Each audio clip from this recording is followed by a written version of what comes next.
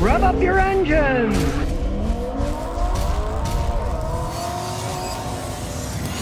Today I'm going to talk about the 10 worst and best car manufacturers that sell cars in the United States. But I'm not going to include the European companies because I don't advise anybody to buy those for various reasons. I'm talking about all the others. Now I'm going to start with the worst ones. And number one, as the worst manufacturer of cars sold in the United States, is Fiat Chrysler. No surprise there. Chrysler had low quality problems to begin with. They fooled the Germans when they were Daimler Chrysler. The Germans lost billions on that deal and then they dumped them, and then Fiat bought them out. Well, it's like going from the frying pan into the fire, having Chrysler and Fiat merge. Now, Fiat itself left the United States decades ago and they came back, but look how horrid their car sales are going now. The actual Fiat brand in the United States sold less than 1,000 vehicles in June of 2019. Fool me once, shame on you. Fool me twice, shame on me. Well, the Americans don't want to be shamed, so they're not buying these Fiats.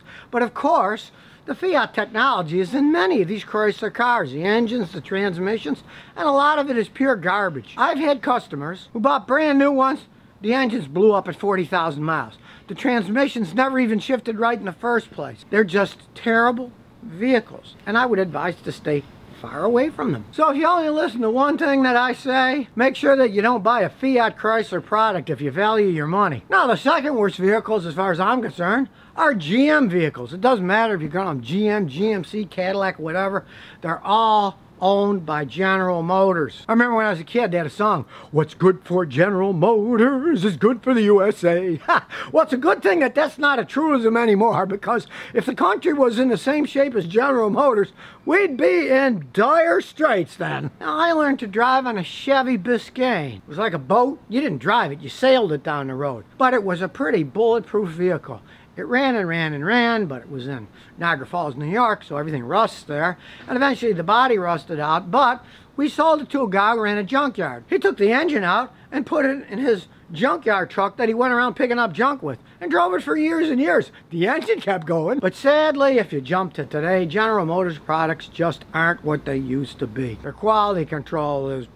They're moving a lot of production to China. Maybe they'll move it all over there. I don't know, get better quality control. But the stuff they're making over here, many of my customers that had GM products told me they will never buy another one if they bought one that was made in the last 8-10 years. Especially when you're talking about smaller cars. GM never really made very well-built small cars. But overall, the company just doesn't show that they're making quality products anymore. I'd stay away from them too. Now, number 3 on the list is Nissan. They kind of merged, were taken over by Renault a couple decades ago. Now, for me, it's a sad case because when I was young, they were called Datsuns, and they were little cars that could run forever. Then they came out with the sports cars, the 240Zs, and they were great sports cars. After they merged with Renault, and yeah, the early 2000 ones, they could be okay. That was after the merger. But you go 2006 or above, they are making a lot of junk. I had customers with them, 40,000 miles. The mufflers would fall off.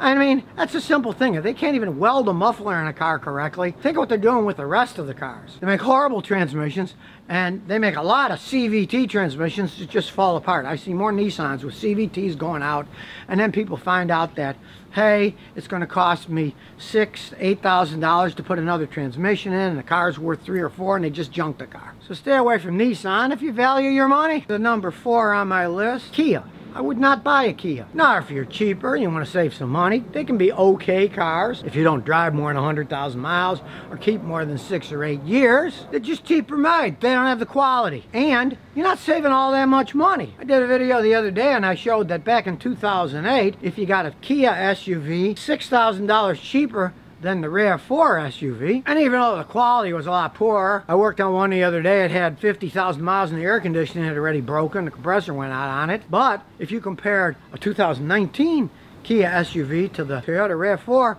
you were saving less than $2,000 buying a Kia. And for that small amount of money, hey, I'd buy the Toyota every time. If you want a long-lasting car that doesn't give you any troubles, you don't buy a Kia. Now, the last manufacturer that I wouldn't buy cars from, I rate as low, is Mitsubishi. They're kind of like the Kias. They've always been cheaper made cars. Many of my customers, Mitsubishis, at an early age, they burned a lot of oil. I don't know why they can't learn from history. They've always had cheap piston rings. They just burn oil as they age. Go back 3 decades ago, I had a customer with one that blew smoke, looked like they were fumigating for mosquitoes driving down the road. Often, you can only get parts at the dealer where the prices are extremely high, and a lot of people don't know how to work on them, so you go to the dealer, you're going to pay outrageous prices to get them fixed. So even though they're cheaper to buy, they can be much more expensive to fix. And really, there's so much choice these days in decent vehicles. Why would you go and try to save a little bit of money getting one that's a lot cheaper made? The piston rings wear out, the engines burn oil. Now yeah, they do cost less, that's how they sell them. You can get a Mitsubishi Mirage, they start at like $13,000. That said, I've had customers that were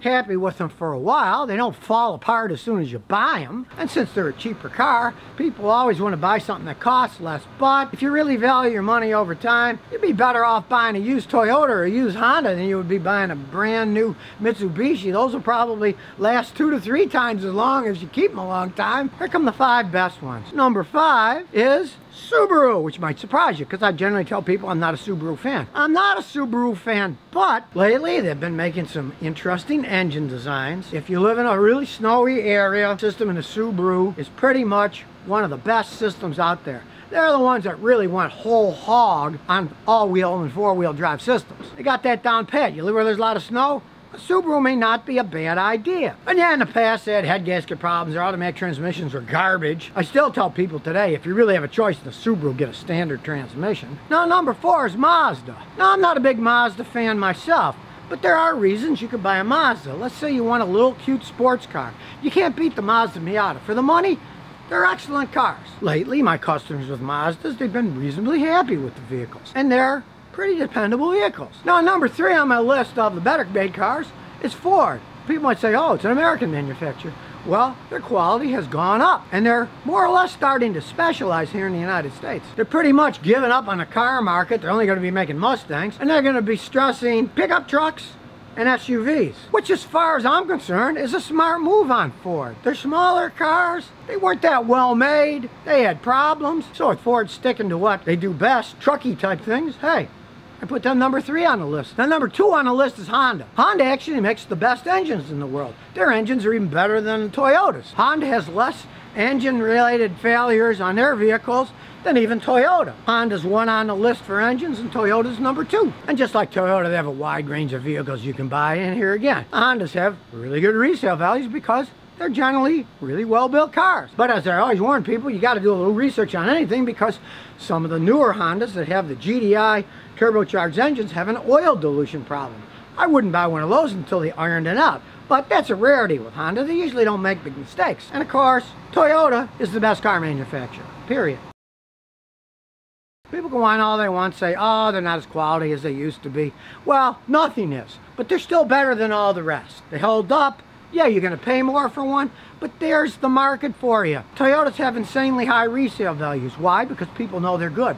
The market isn't going to lie on that. If cars are crappy, like Jaguars, check their resale value. Oh, I get customers, if they're crazy enough, they can buy a beautiful looking used Jaguar that's 7 or 8 years old for a couple of grand, you know? So now you know the bottom 5 and the top 5 car manufacturers in the United States that you can buy. So if you never want to miss another one of my new car repair videos, remember to ring that bell.